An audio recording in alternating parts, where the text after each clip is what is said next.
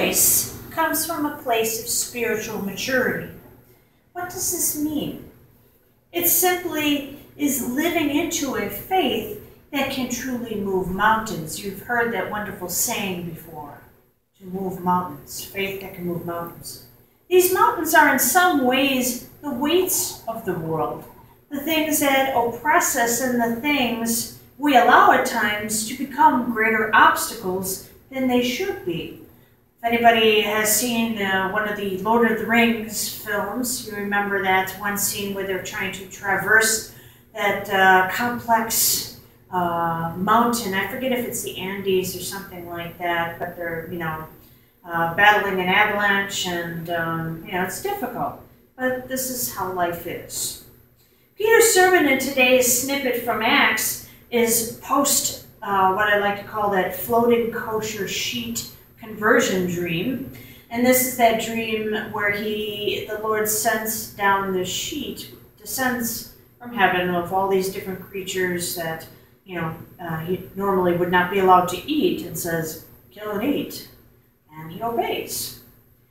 God is teaching him to live into his call as an apostle.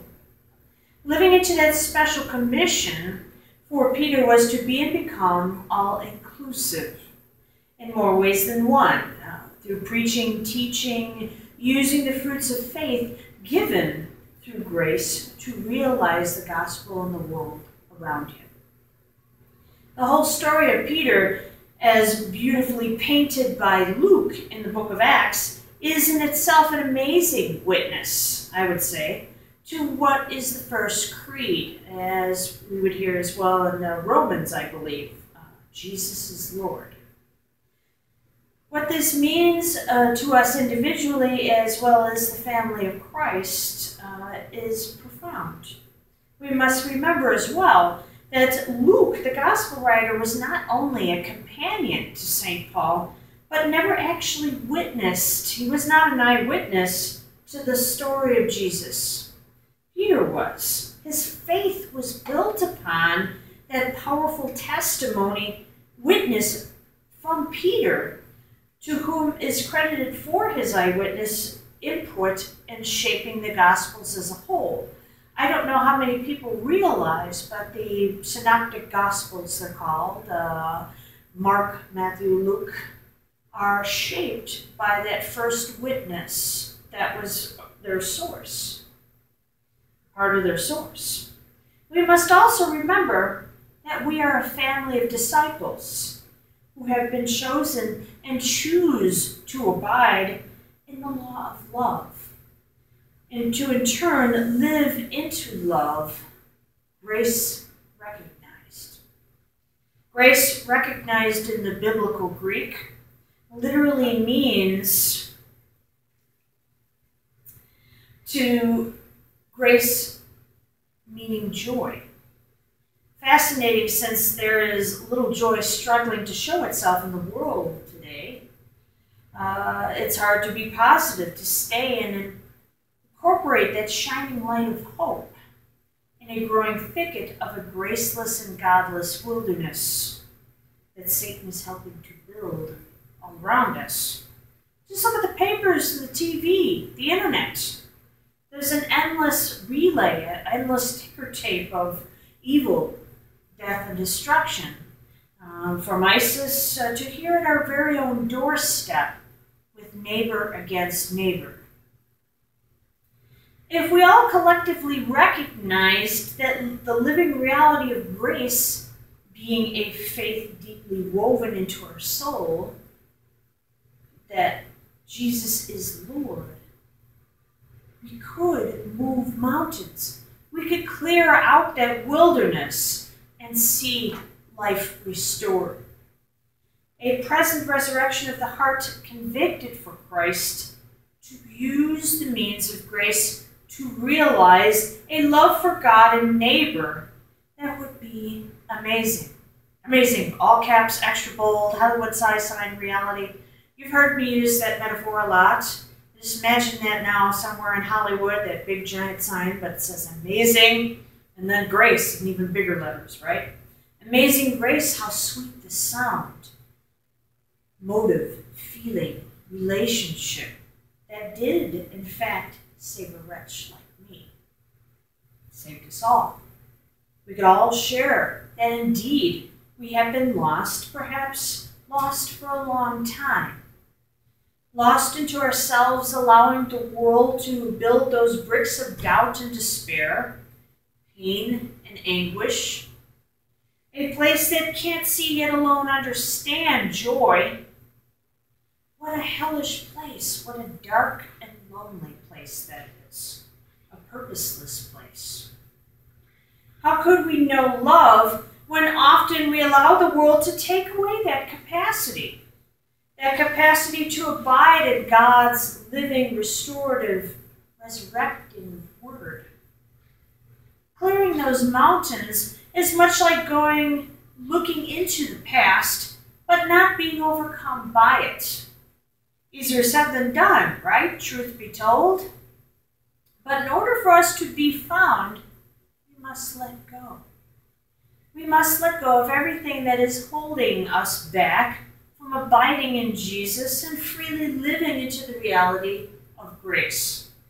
Being grateful, being gracious, demands deconstructing the self to be reborn spiritually and baptismally into a new kind of commitment that finds us, reestablishes us as truly children of grace. We will always have moments where we feel lost and alone, nearly hopeless and bewildered, right? But we are founded through a spirit that never leaves our side. What a wonderful thought. The Holy Spirit has been poured over us, is all around us, like the dust in the air. That reminds me of a beautiful Cursillo talk I heard when I was making my first Cursillo back in the fall of 2003, which was right after my conversion experience. Just about 2 months or so after that conversion experience, a dear new church friend of mine, Barbara, had to nearly drag me kicking and screaming into making the Cursillo through the ecumenical Cursillo community of Illinois. Sadly, they have been gone now for some 9 years. They stopped in 2006. What was really funny was how much I resisted in going. One of the beautiful moments, however, I experienced with hearing Pastor Kathy's talk, which was just beautiful about just imagining grace like the dust in the air, has lasted with me. It has lasted with me, and as well as recently how my ordination has been spiritually transforming, shaping and encouraging me. It's been a wonderful, encouraging memory for me to grow and go with God's living word, His imperative. Speaking of mountains, God's Holy Spirit placed me on that glorious mountaintop where my soul recognized His grace and founded a profound faith that is still growing, going forward, for the sake of the gospel. I can only attribute this to be out of love, truly, deeply, for God and neighbor. God's living and restorative word is what carried me, placed me on top of those mountains to where they're no longer looming over me or avalanching over me, but they were truly and spiritually underfoot. This is so otherworldly to believe something like this, or to believe like this, to harbor a faith like this. But welcome to the radical gospel of Jesus Christ. If you read the Beatitudes, they are beautiful statements of beautiful attitudes, but they are profoundly complex and profoundly something that stretches us way past our capacity. Everything Jesus tried to teach us about God's imperative puts us to the test. Puts us to the test spiritually, emotionally, physically, and so on. Our saints and ourselves constantly battle with being anchored in God's love. An anchor that is a solid foundation, the evil one often tries to chisel away the tuck pointing to. But we must continue to abide with a faith that builds, restores, and moves forward. One cannot truly move forward, though, if they are blinded by the ways of the world. In order for us to see, we must be truly free. Recognizing grace in your life is that freedom. It is a freedom that teaches the heart to fear no evil, but overcome it. It is a freedom that brings peace, us peace. It brings us peace, relieves us from our bondage and pain. It is Christ's victory lived joyously, triumphantly in our newly dedicated lives as children of grace.